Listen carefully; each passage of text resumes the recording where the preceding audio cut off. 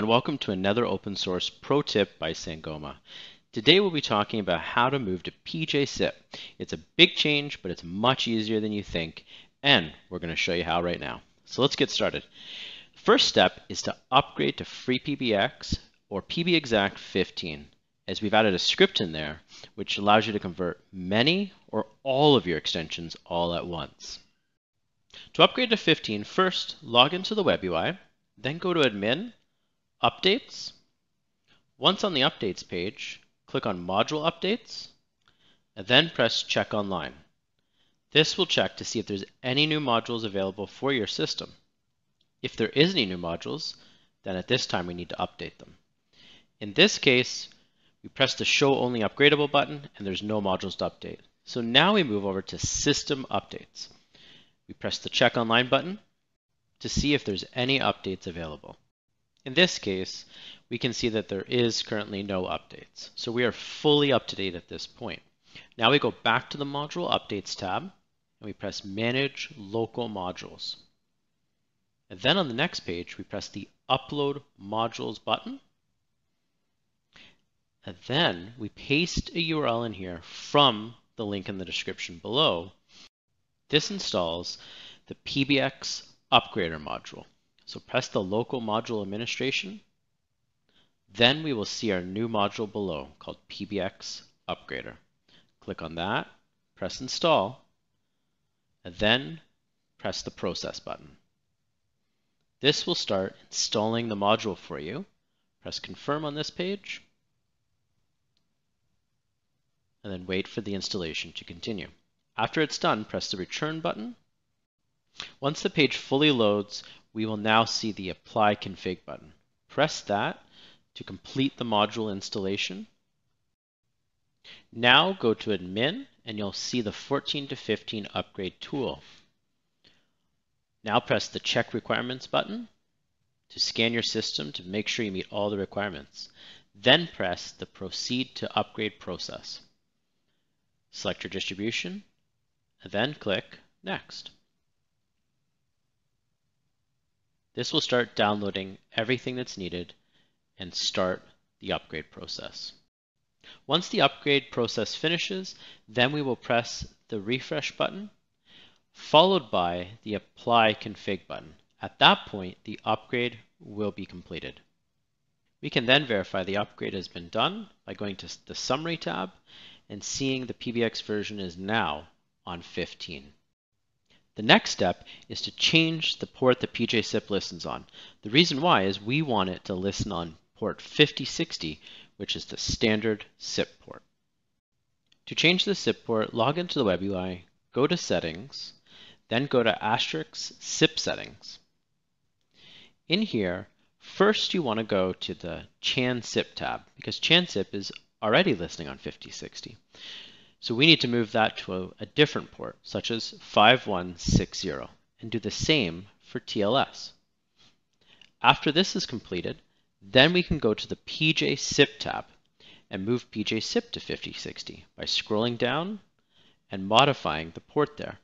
We will see that there's a UDP port and a TCP port. Set both of those to 5060 and then the TLS port to 5061. You may not see these ports if you do not have TCP or TLS enabled.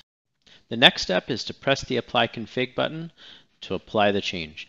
As well, it's always a good idea to bring up the console, log in, and run FW console restart. This will ensure that the change is made and there is no issues.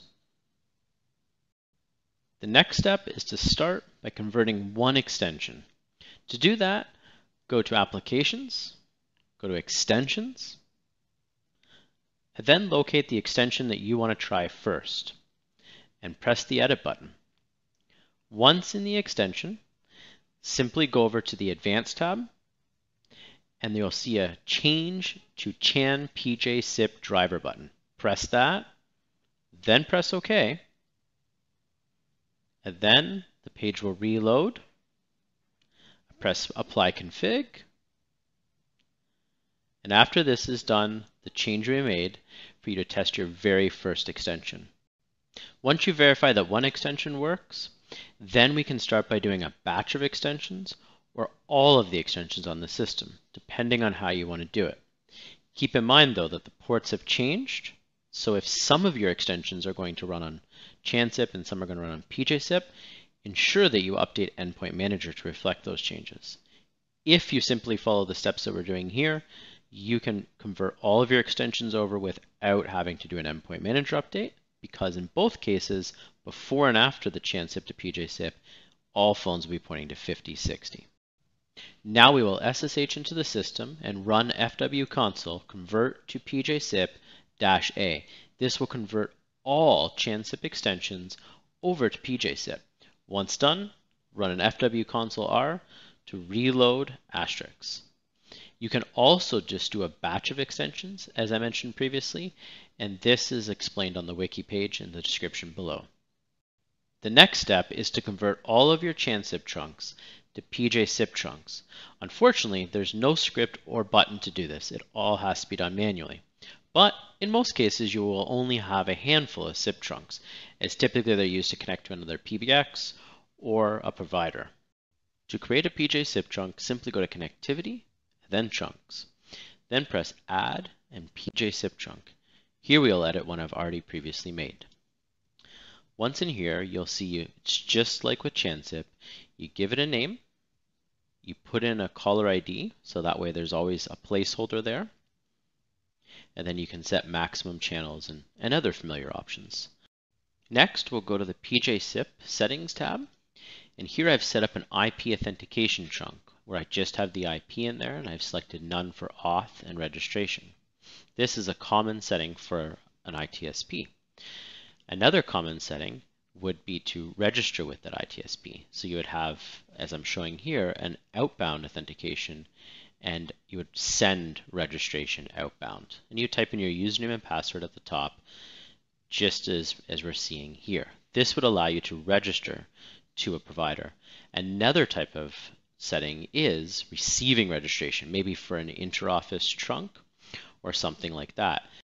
In summary, there's really only three types of SIP chunks: an IP authentication chunk, a trunk where you register to the provider or to a device, or a trunk typically is an inter-office trunk where something is registering to the PBX. Once all the PJSIP chunks are made, ensure that you delete all the ChanSIP chunks and modify the outbound routes before applying the config. That way, only one registration is coming from your PBX at a time towards the provider.